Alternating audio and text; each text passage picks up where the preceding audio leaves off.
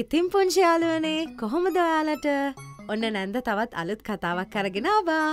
මගේ පුංචි යාළුවෝ තාමත් අපේ සෙල්ලම් ගෙදර YouTube channel එකට subscribe කළේ නැත්නම් පහළ තියෙන රතු පාට බටන් එක ක්ලික් කරලා අපේ සමාජිකයෙක් වෙන්න. එතකොට පුංචි ඔයාලටත් පුළුවන් අපේ කතන්දර ඉක්මනින් බලනවා වගේම අපේ කතන්දර වලට හඬ කවන්නත්. හරි, ඒක කතාවේ අන්තිමට මං කියන්නම්කෝ. එහෙනම් බලමු අද කතාව මොකක්ද කියලා. දූපතේ කඹපොරේ. ඔන්න පුංචි යාළුවනේ ලස්සන දූපතක් තිබුණා. මගේ පුංචි යාළුවෝ දන්නව නේද දූපතක් කියන්නේ මොකක්ද කියලා? වතුරෙන් වට වුණු ගොඩබිමක්.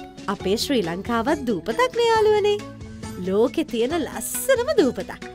මගේ පුංචි යාළුවෝ දන්න දූපත් තියෙනවා නම් කමෙන්ට් සෙක්ෂන් එකට ගිහිල්ලා කමෙන්ට් කරන්නකෝ. හරි. ඉතින් මේ දූපතේ හිටියා හරිම හුරු බුහුටි අහිංසක හාපැංචෙක්. එයාට යාළුවොත් හිටියා.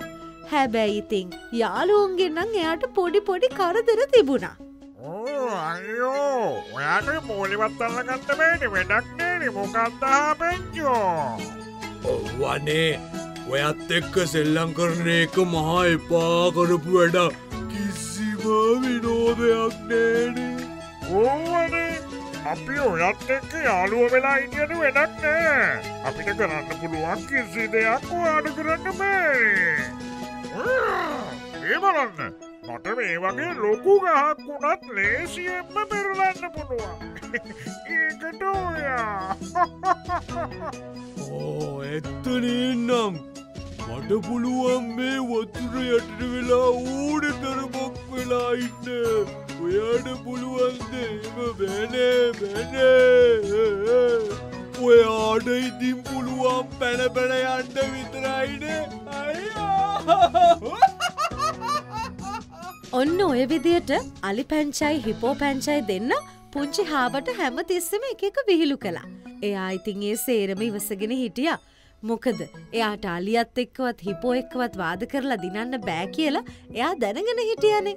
හාපැංචා දිගින් දිගටම එයාගේ යාළුවන්ගෙන් වෙන අඩත්තේට්ටන් ගැන දුකෙන් හිටියේ. ඒ විතරක් නෙවෙයි, ඒ නිසාම එයාට සෙල්ලම් කරන්නවත් කවුරුවත් හිටියේ නෑ යාළුවනේ. දවසක් එයා මේ විදියට දුකෙන් ඉන්නවා දැක්ක ඉබිහාමි ඒ ගැන එයාගෙන් ඇහුවා.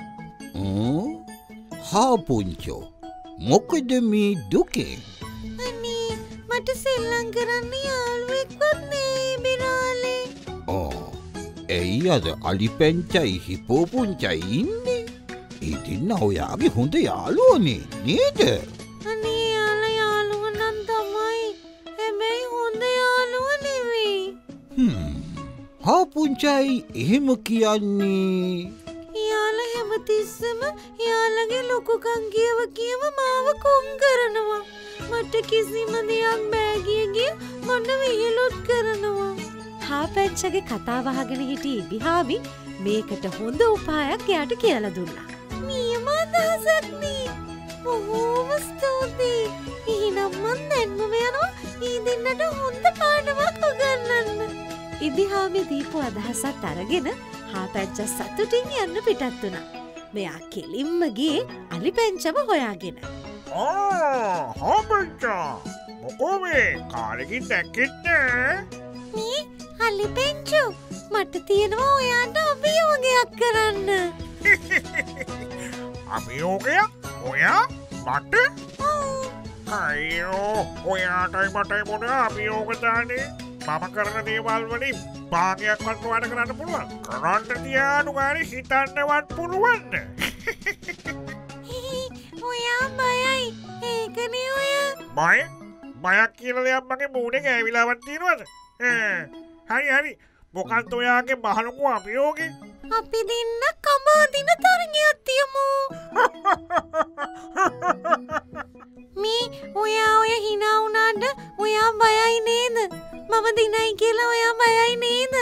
අනේ වේ ආපුංචෝ, මට ඕක සුළු දෙයක්. හරි, අපි තියමුකෝ තරගය. ඊට පස්සේ තමා ඔයා හොඳ පාඩමක් ඉගෙන ගන්න. ඔන්න ඔහොම කොහොම හරි අලි පැංචව කඹ ඇදිල්ලට හාපැංචා කැමති කරව ගත්තා. ඊට පස්සේ හාපැංචා කෙලින්ම ගියේ හිපෝ යාළුවා හොයාගෙන. හාපැංචා, මොකෝ දැන් වැඩිය පේන්න නැත්තේ? අපිත් එක සෙල්ලම් කරන්න බයද? අනේ එහෙම දෙයක් නෑ යාළුවේ. මම මේ ඇත්තටම ආවේ හොඳ සෙල්ලමක් තියෙනවා ඒක කරමුද කියලා අහන්න. සෙල්ලම? ඔයා එක? අනේ ඔයා එක මොන සෙල්ලම්ද අනේ? අහන්නකෝ මේකට කියන්නේ කඹාදිනවා කියලා. ඔයයි මායි කඹෑදලා බලමුද කවුද දිනන්නේ කියලා.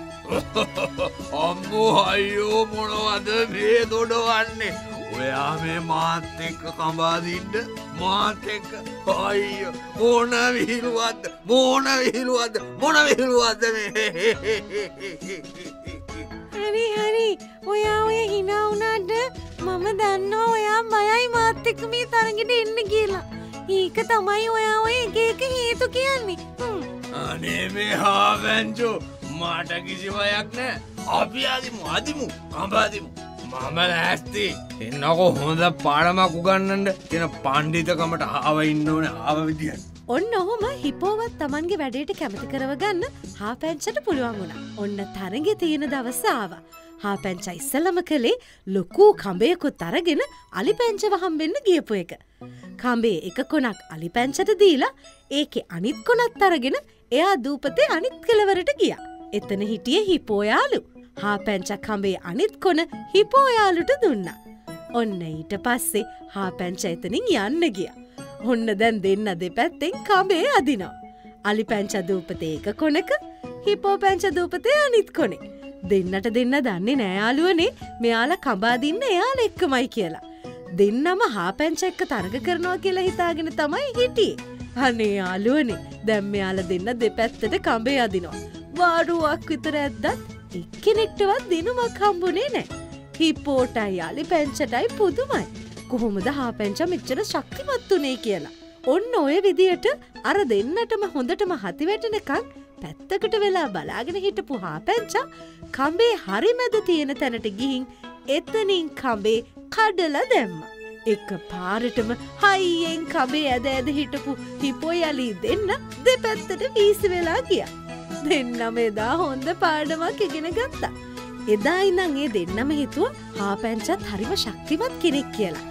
අදටත් අලිපැන්චයි හිපෝපැන්චයි දෙන්නට දෙන්න දන්නේ නෑ එයාලා දෙන්නමයි කඹේ ඇද්ද කියලා. ලැජ්ජාවට දෙන්න ඒ ගැන එකිනෙකාට කියන්න ගියෙත් නෑ. එදා ඉඳන් හාපැන්චට හොඳින් දෙන්නම සැලකුවා. ඉතින් පුංචි යාළුවනේ මේ කතන්දරෙන් අපිට ගන්නත් පාඩමක් තියෙනවා. කිසිම දවසක තව කෙනෙක්ගේ දක්ෂතාවයක් හැකියාවක් විවේචනය කරන්න අවතක්සේරු කරන්න හොඳ නෑ. හැමෝගෙම දක්ෂතාවලට අපි ගරු කරන්න ඕනේ. එහෙනම් නැන්ද තවත් අලුත් කතාවක් අරන් ආයෙත් ඉක්මනින්ම එන්නම්. මගේ පුංචි යාළුවා ආසන අපේ මේ කතන්දරවලට හඬ කවන්න. මේ පේන අංකෙට ඔයාලගේ නම ගම වයස එක්ක හඬපටයක් එවන්න. නැත්නම් මේ ඊමේල් ඇඩ්‍රස් එකට ඊමේල් කරන්න. එහෙනම් ආයෙත් ඉක්මනින්ම හමු වෙමු. සුබ දවසක්.